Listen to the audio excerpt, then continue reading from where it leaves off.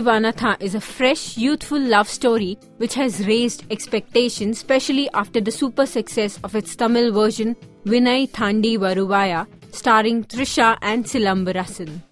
Based on realistic young characters, the movie conveys the emotions with simplicity yet maintaining the essence of romance. Directed by Gautam Menon, who has also made the original Tamil version, the plot narrates the love story of Sachin, aka Prateik Babbar, and Jessie, aka Amy Jackson. Sachin, who is at his struggling stage, is an aspiring film director and an engineer by degree. This carefree character who survives on his father's money is in search of an opportunity that will help him make his dream project come true. While this quest for an opportunity is on, Sachin comes across Jessie and instantly falls in love with this elegant and smart girl. But Jessie is not as simple as her looks define her.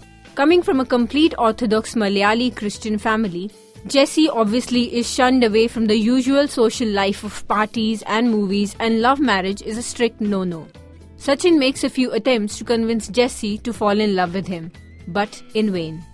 Jessie, who later finds it difficult to avoid her growing feelings for Sachin, maintains a friendly relation with him so that those secret feelings remain hidden within this blanket of friendship.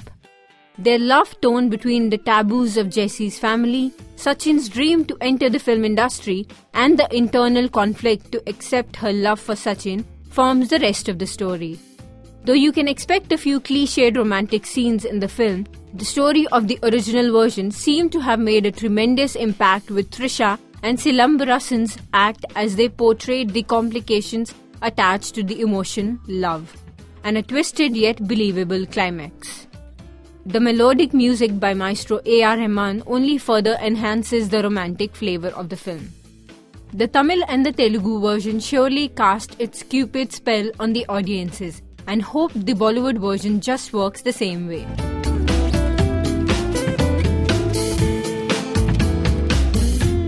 This is Soumya Anantharaman for Rajshri.com.